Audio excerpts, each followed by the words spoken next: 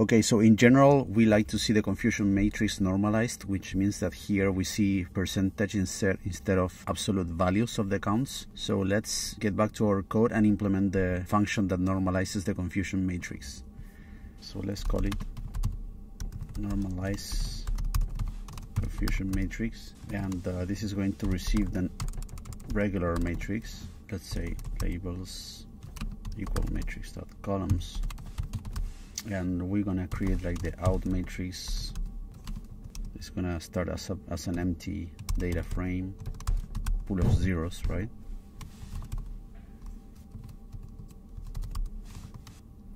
Like this thing. Let's say here it's gonna be the out matrix, and instead of number of columns, let's go directly and call it the length of the labels.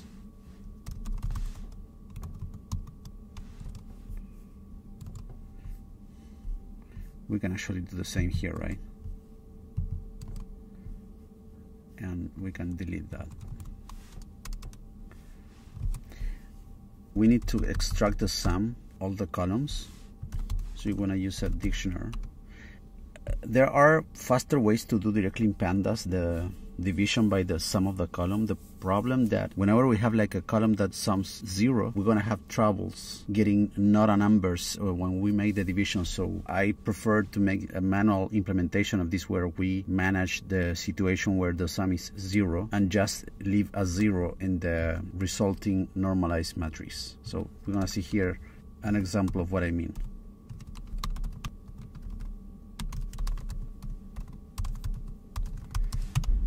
Here we're using a dictionary to keep the sum over the columns starting in 0, and now let's iterate.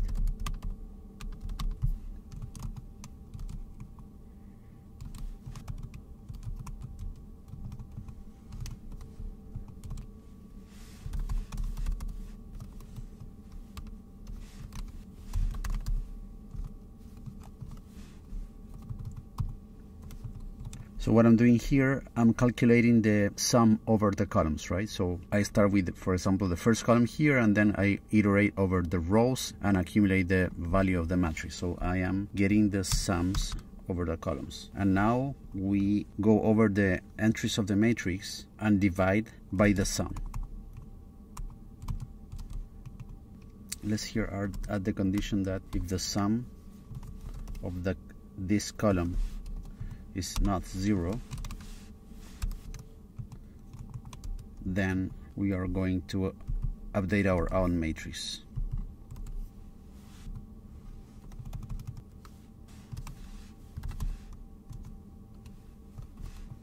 Okay, so if not, then that value will stay as 0, and that's fine, right?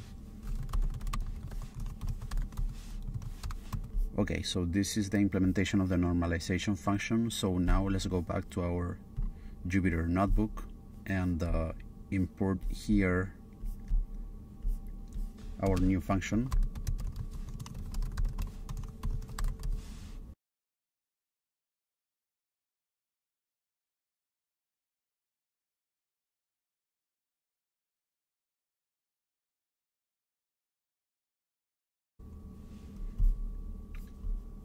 Confusion matrix normed, and it's going to be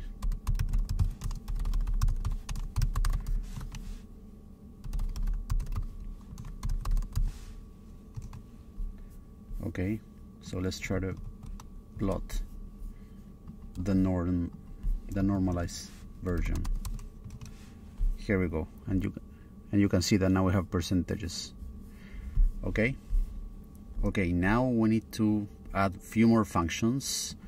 Let's go back to our code, and we need to implement the functions to calculate the precision and recall. So let's call it the get precision recall, and for that we know we need the confusion matrix, right? So let's start with Initialize Dictionaries. We know the precision and recall are indicators of performance per class, so we're gonna iterate over the classes. We need the labels again, and the labels are going to be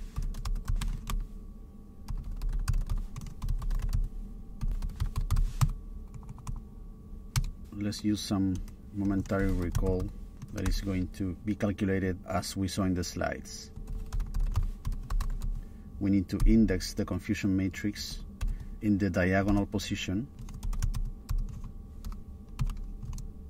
Remember, if it was class I, it was position I, comma I. And we need to divide by the sum of the column.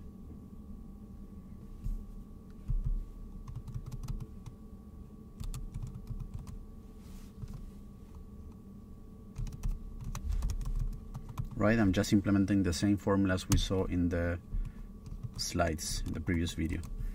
And precision is the same here, but the sum is over the row, right? We iterate over the columns. Right, remember that recall was about out of all the elements we had to detect, which means like all the column. And their precision was like every time the model said or predicted the same class. In other words, the row. Okay, so these values are the precision and recall of the given class, so we need to update our general dictionary by adding the class and the value we just calculated.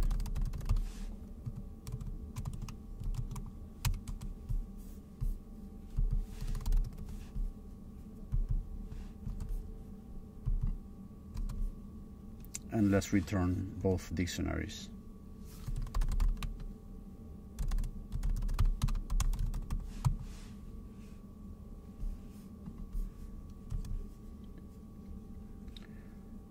Okay, so let's try our new function. Going back to our notebook.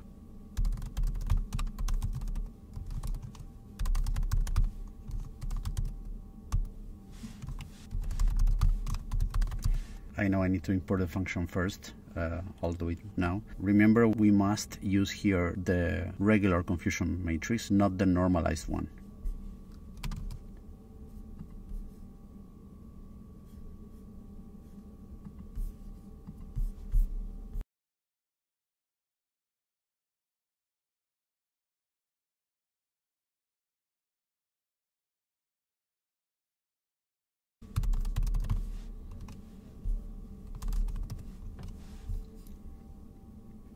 We have a problem here. Let's see what's wrong with the recall. Yeah, this is the problem, right?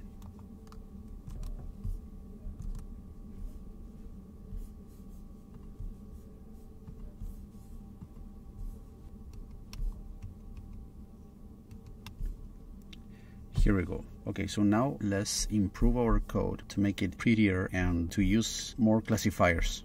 So let's try, for example, a decision tree and a support vector machine. So we want to use SVM and from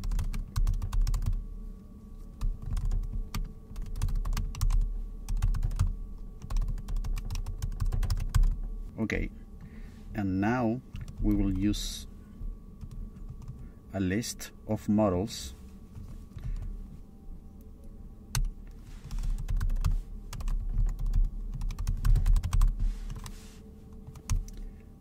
an SVM. So this is the way we call the SVM classifier in scikit-learn. Let's use a decision function equals OVR, which means one versus the rest, because remember that the SVM originally is just for a binary classification problem. Here we have many classes, so we need to do one versus the rest. This parameter is basically a parameter related with the complexity of the model, and it is telling how far the training cases can reach as influencers, let's say. So the farthest one training point reaches, it means it's going to influence more. In other words, have some sort of regulation. And if you go to the documentation of scikit-learn, scale means that it is being regulated by a factor that is related to the number of features. if you want to learn more, read the documentation of scikit-learn. Okay, so let's try now different classifiers.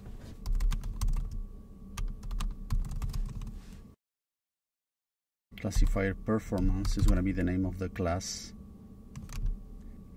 K-fold cross validation. We're going to implement random subsampling also later, so we will use our generic call here soon. So here's going to be the model, the data, and the parameters. So let's assume those parameters for now. We can start cutting these calls here. The first thing we need to call is the creation of the confusion matrix. This is not necessary anymore. And we can call, let's first normalize. So we're going to put this here as well.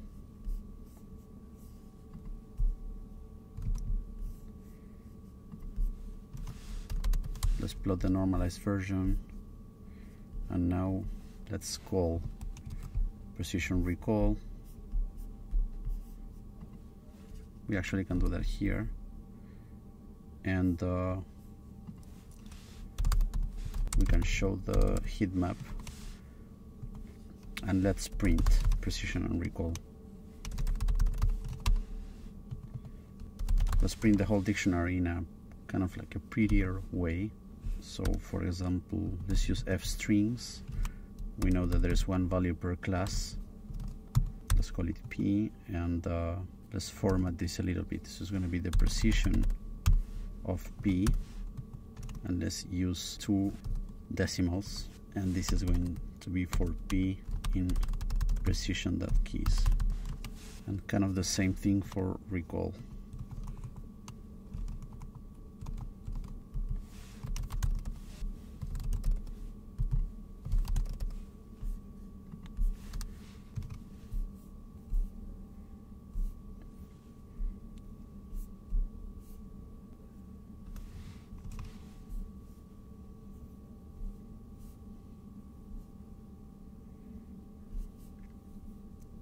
Okay, here we go. So as you can see, it is working and it's showing us precision and recall for the different methods. Let's use a title for this. It's gonna be method, and the method name that we can extract from the model name this way, dot name, and okay, so we can print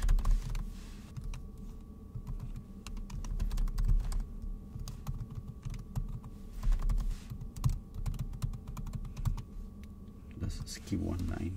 We could also set the title for a heat map, so we know later. So confusion matrix for title, and let's use white color for a font.